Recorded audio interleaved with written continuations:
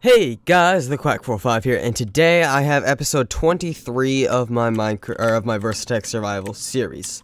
So, in the last episode, I started on Ender.io, got a little bit of basic machinery, the Sagnal and the alloy smelter, and also crafted one capacitor bank and was starting to make a second one. As you can see, I did. And yeah, so got some other stuff to show you regarding these ones, and I'm gonna set up my power system to be a little bit more efficient.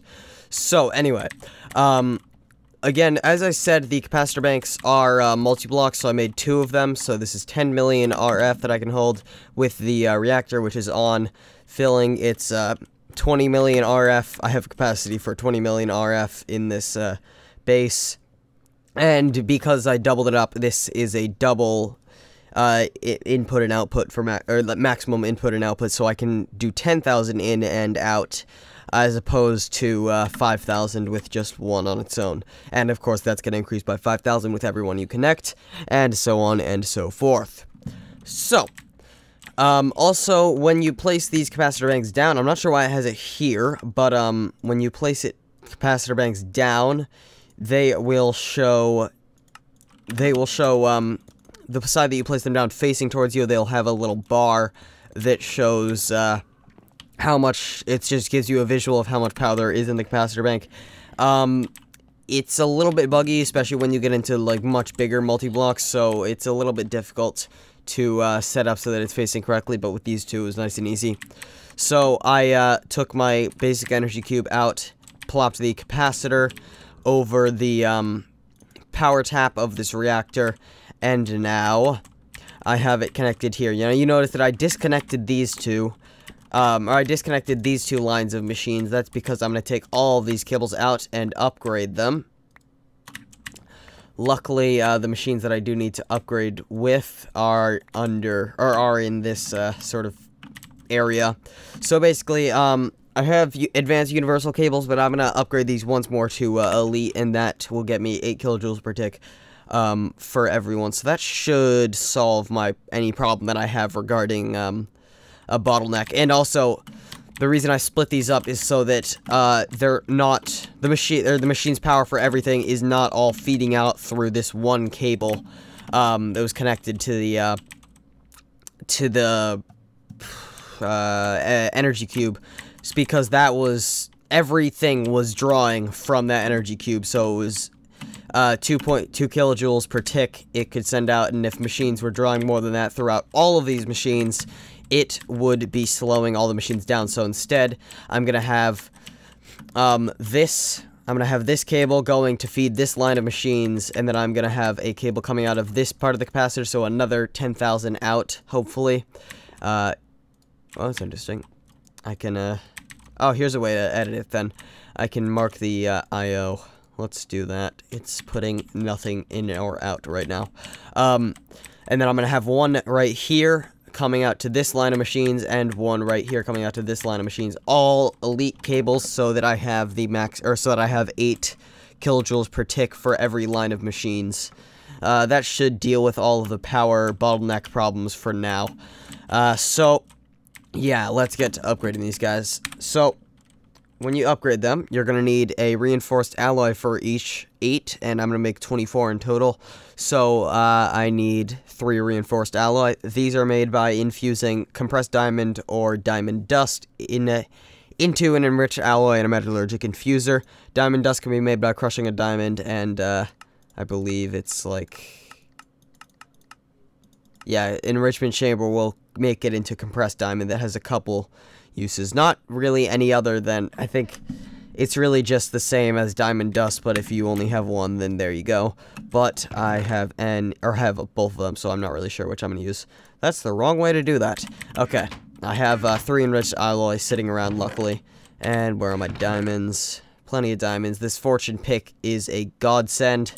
It has like fortune 450 things of fortune on it, or no, it's like 300 or something. 242. Still, I get like 2 or 3 diamonds from every ore. I would really, really recommend putting fortune on these picks. That's the luck attribute. Okay. I need a little bit of a block to fill this in. Yeah. We get it. It's gonna spill out a little bit, but that's fine. I can deal with that. Just having water pouring into my nuclear reactor, that is not an issue at all. And let's, I'm gonna have a slight problem in that... I know how I can deal with this problem. I was gonna say I have a slight problem because I need to take these cables up, but I have a solution. Right here, this basic energy cube. I do need to be able to place it properly, so I need a bit of cobblestone, because it places with the output up, right there. And I need to be able to place it so that it's going to output up into the metallurgic infuser. Actually, I need to do it for both of these bastards, so that's fine. We're going to crush... Oh no, we're going to enrich, because I decided to do it on the enrichment chamber. We're going to enrich these guys down. He ran out of power rather quickly. There's some power for you. Oh no, it's done. Never mind. That's fine then. Oh, I can work with that. Faster speeds is always good.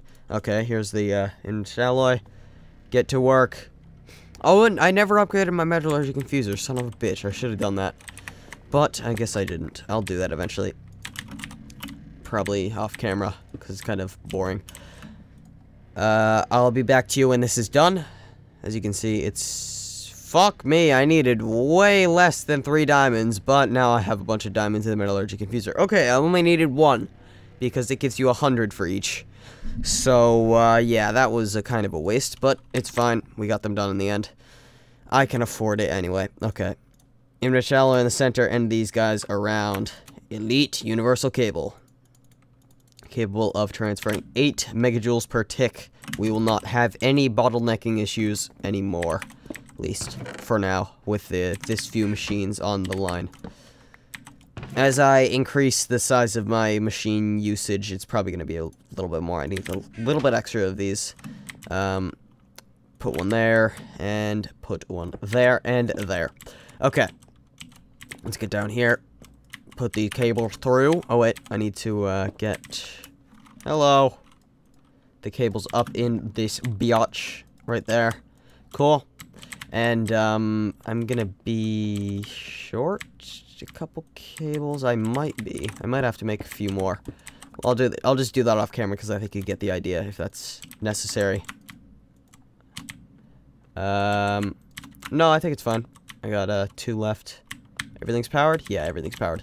Okay, so yeah, as you can see, I now have these cables all connecting, powering their machines on their own, so there's not going to be a bottleneck pulling all the power through one cable out from the thing and then splitting it off to every machine. So that is going to be a much more efficient method. So that's always good. That's going to finish it off for that part of the video, but I'm going to get some other stuff done. Let's take a look at my to-do list. So, we got mine more shit. That's sort of an ongoing one, just off camera. Increase smeltery size. I'll do that eventually, but I don't usually use this smeltery too much anymore. Power flower. That's an EMC power flower for equivalent exchange. I'll do that later, if at all. The reason there's a question mark is because it's kind of OP, so I might not do it. Crop farms, animal farms. I've been starting on that down here. Down here, this is where I'm going to put some farms. I'm probably going to do that in a later episode with some certain machines. These patches of grass can get out of here. I don't need them. I don't need them in my life.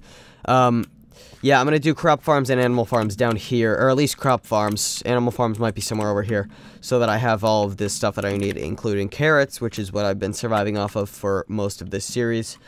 Then we're going to skip over that one, because I'm going to come back to it. Start Thaumcraft, I'll get to that eventually. Quadruple ore output, and eventually quintuple ore output. Mob Grinder, and Applied Energistics 2. I'm gonna get to Applied Energistics 2 pretty quickly, or pretty soon, but the one that I'm going to work on now, or at least get started on in the end of this episode, is space. It does say later, but we're just gonna backspace that out of there, because we're gonna do it now, or at least start it now. So, the mod that allows you to get to space is called Galacticraft. Oh wait, it's Galacticraft Core. Yep, Galacticraft Core. And then there's also Galacticraft Planets. These have much more advanced stuff that we're going to get to eventually, but they're expensive.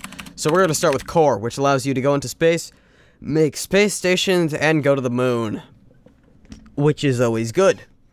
So, we're gonna need some stuff. We're gonna need a lot of things, in fact. It's gonna take a lot of stuff to get to space, unfortunately.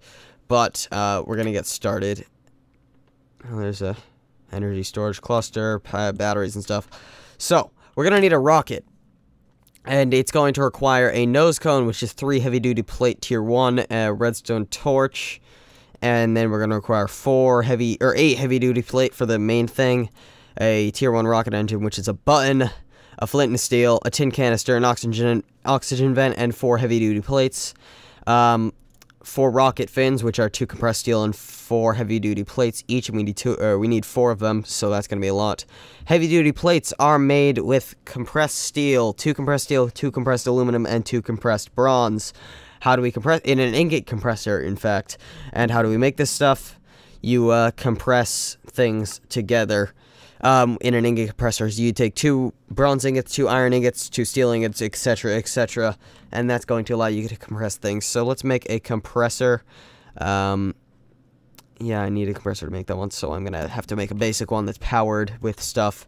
So we need a basic wafer, so I'm gonna need a circuit fabricator. Galacticraft is kind of complex. I might do some stuff off camera, so let's start with a circuit fabricator.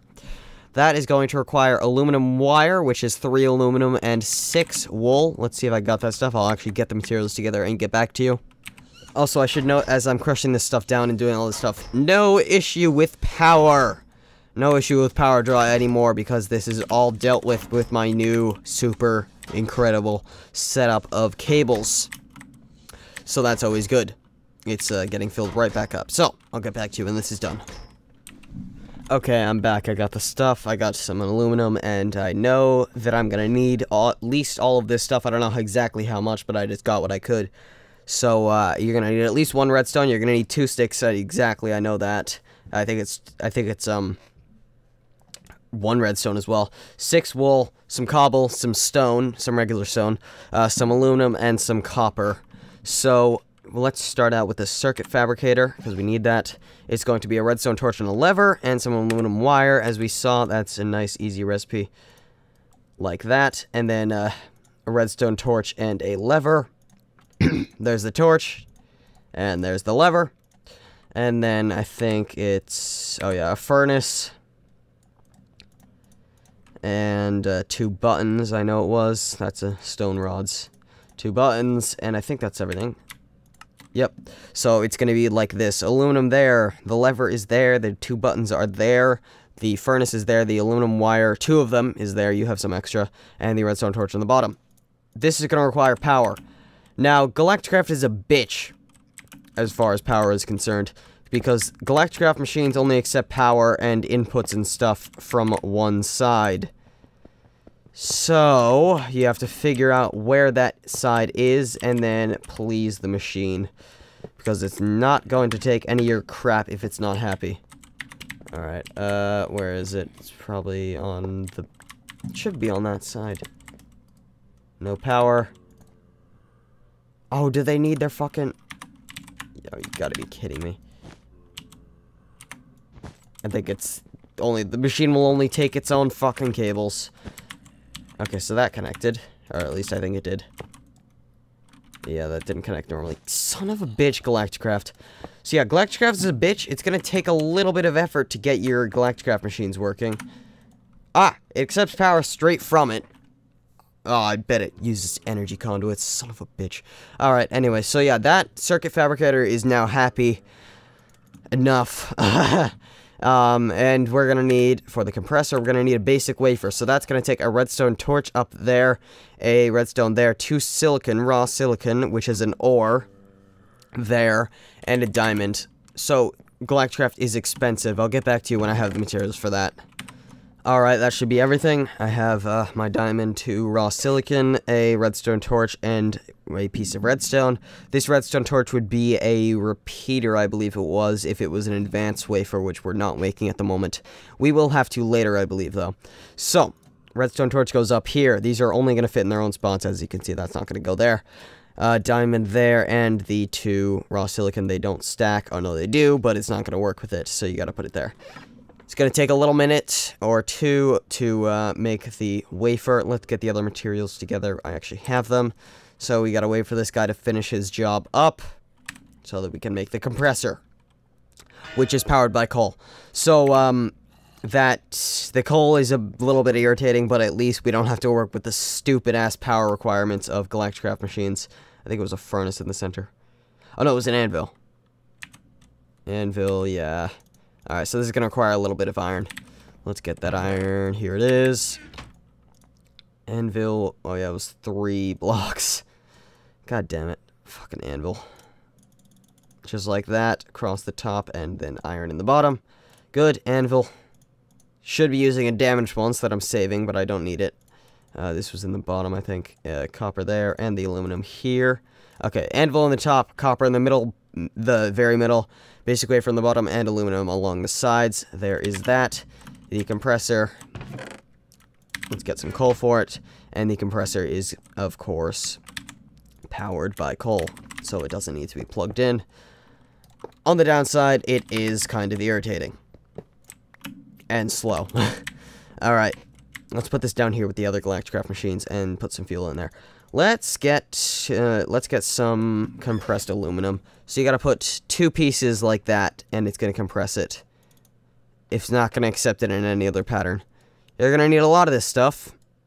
So I would suggest... Son of a bitch. Here, let's do this. Alright, no, it's... I'm getting it. Okay, there we go. There's some fucking aluminum. Why is there 55 aluminum? Did I grab that? Something tells me I just cheated. I just cheated. Alright, I'm gonna delete it then. That's why I shouldn't be in cheat mode, god damn it.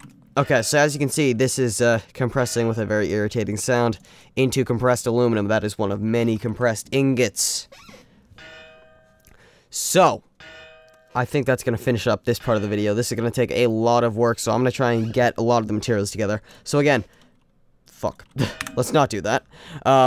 So again, nose cone, it's going to require a lot of heavy-duty plates. Let's see, 1, 2, 8, plus 7, so that's 15, plus 16, 31. I think it's 31 heavy-duty plus 8 compressed steel. Compressed steel, you can do it like that, or you can take steel ingots. And the heavy-duty stuff is, of course, 2 compressed steel, 2 compressed aluminum, and 2 compressed bronze. Bronze is a mix of copper and tin. You can do that, or you can do it like this, 2 pieces of bronze. So, yeah. That's that. That's going to finish up the video. So, I hope you enjoyed the video. I certainly enjoyed making it. Thanks for watching, and bye.